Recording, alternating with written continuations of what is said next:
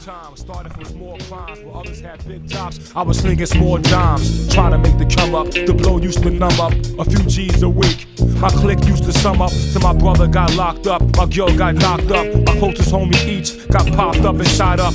Cops love the block, no way to eat, so I dropped a half a G on a rented SP 1200 sampler in a Yamaha 4-track. The bass from the lab used to blow the fucking door back. My ghost was doing stick-ups, trying to make a Vic up, waiting outside for the Breeze truck to pick up.